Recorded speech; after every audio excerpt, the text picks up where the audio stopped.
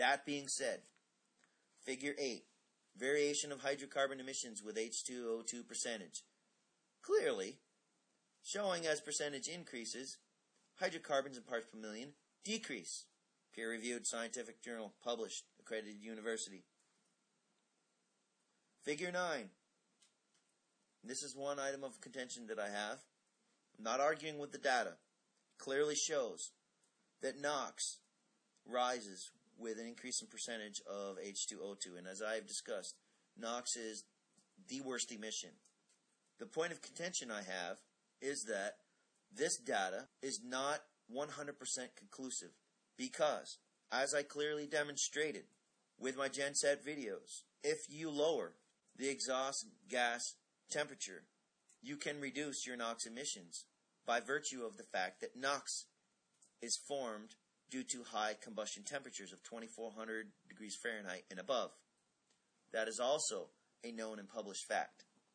Therefore, I propose that to deal with the NOx increase, that an individual can use water fogging to cool the combustion temperature, or can adjust air-fuel ratios to reduce combustion temperatures.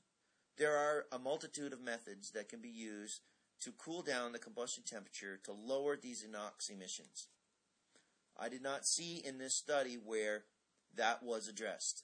So, in my further research on my own, I will be addressing keeping the combustion temperatures low to keep NOx emissions low.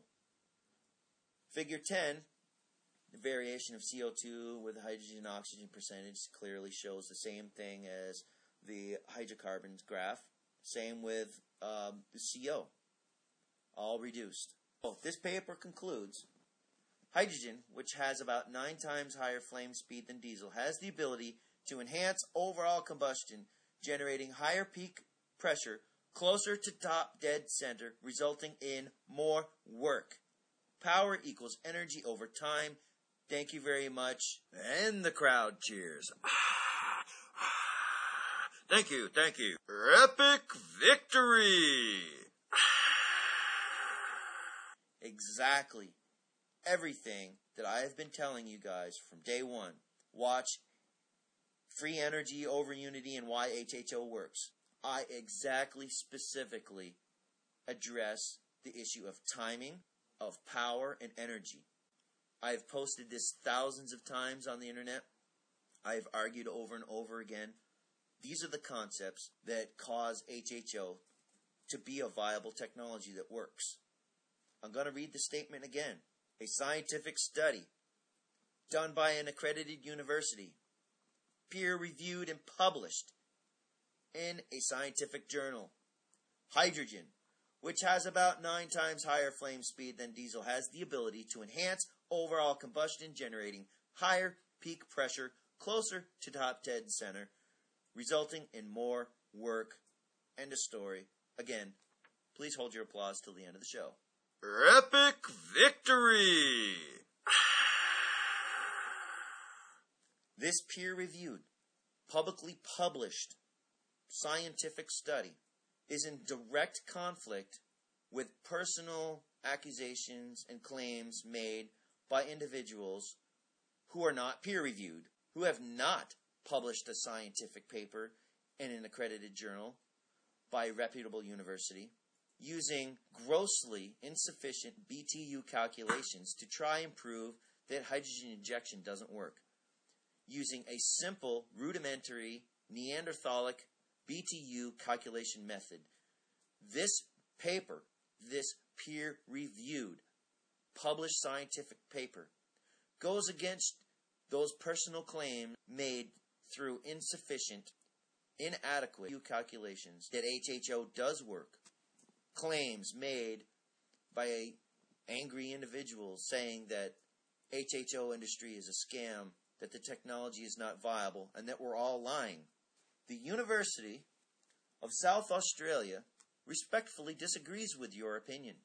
And not only do they disagree with your opinion, but they have presented peer-reviewed scientific data with accepted test protocol, thank you very much, and top-notch equipment saying that your claims and your accusations are unfounded.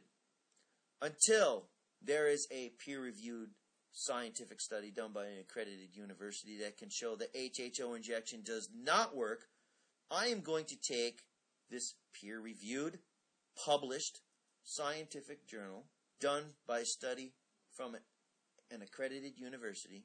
I'm going to take their word for it, and I'm going to continue with my HHO research in stationary gensets to be applied to electric vehicles with onboard charging systems. This is a viable technology. It's proven, and therefore there is no reason why it should not be pursued further. And that is exactly what I intend to do. No amount of skepticism, false BTU calculations, or accusations will be able to stop this valid moral research that is desperately needed to be done for the betterment of all mankind. I intend to do that no matter what the opposition, and I intend to continue to add more supporting evidence as it becomes available. This paper was brought to my attention by Jake, who has a master's degree in engineering, and he has posted some videos about this document and some other documents that he has found, and he is doing a thesis on HHO injection. So I want to give my appreciation and thanks to Jake for contributing to the HHO community and doing very scientific analysis on this technology and bringing to our attention these very important studies that back up what we have seen in real-world testing. Go to my site, smackboosters.110mb.com, and please donate to the H2 EV Air project, a viable, demonstratable Series EV hybrid with an onboard generator running with HHO boosting, charging, and fuel vaporization technology. Put your sock puppets down and your manure shovels away! Epic victory! Thank you for watching.